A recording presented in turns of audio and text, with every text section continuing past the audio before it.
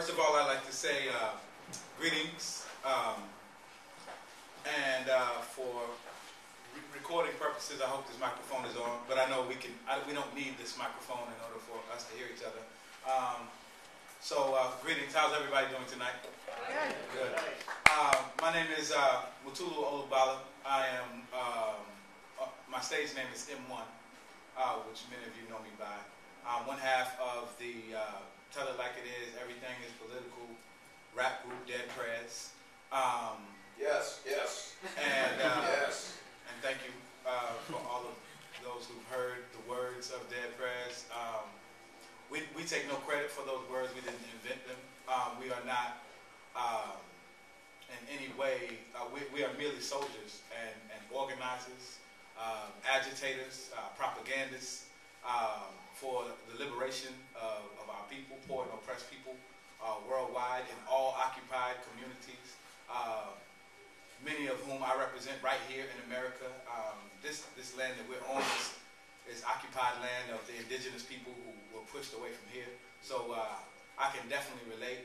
And in terms of why I am involved with Existence is Resistance and have been, and how I found myself in Gaza, and then now in the West Bank, in Ramallah, and Balata, and Jenin, and the rest of the camps, is solidly based on my ability to seek real solidarity amongst the movements that can identify with anti-imperialism, anti-Zionism, and all under that banner that's born from the exploitation and the theft of our resource and everything that we find valuable. So basically, because I only have a short time, our recent trip back into this time the West Bank or into Ramallah and the Sort and the rest of it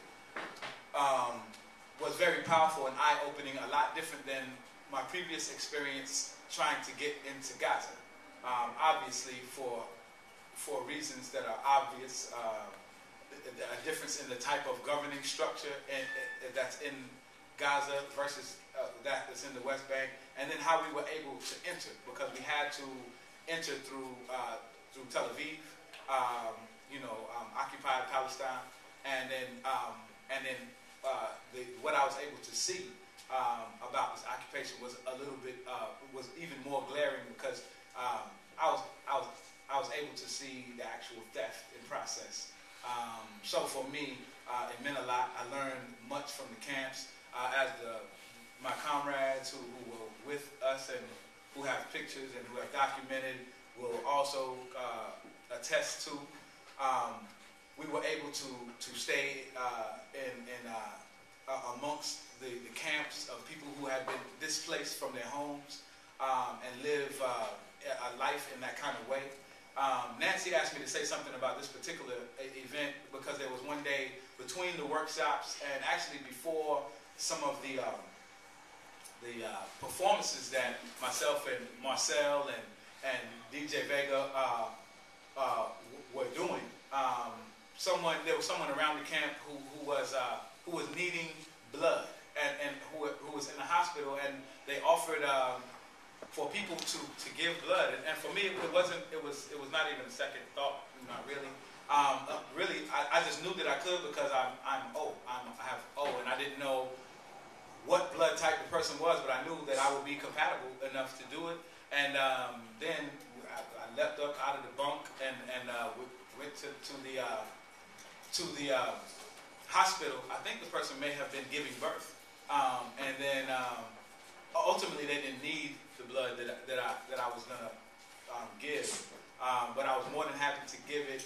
And it just, to me, I mean, it just seemed very regular, but I think Nancy made me kind of see, I guess, how selfless it could be, and you can still tell me how that is, because for me, I think I'm willing to do so much to get this miserable imperialist structure off the back of Palestinian people. The least I could do would be to give my blood.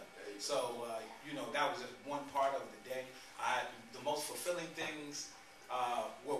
children in Oscar camp. We were able to talk about the ideas in their minds, translate it into things on paper, turn those words into rhymes, turn those rhymes into crews, turn those crews into hip-hop identity, and make things happen in the real world. That was really dope for me, and I really enjoyed it a bunch. And I hope that we can learn, and what I did was soak up and learn how to be more effective organizers in the face of this brand of imperialism that I think is one of the fronts of the places that if we can battle this back, we can show to the world that now is the time for us to change our relationship with imperialism and the rest of the world. That now is more than any time that imperialism is in crisis, and in such a crisis that that I can be in Palestine doing the work that I'm doing and see how effective it is. So I give thanks for that, for being a student and being able to be a part of that, soak that up and carry that into my cultural work.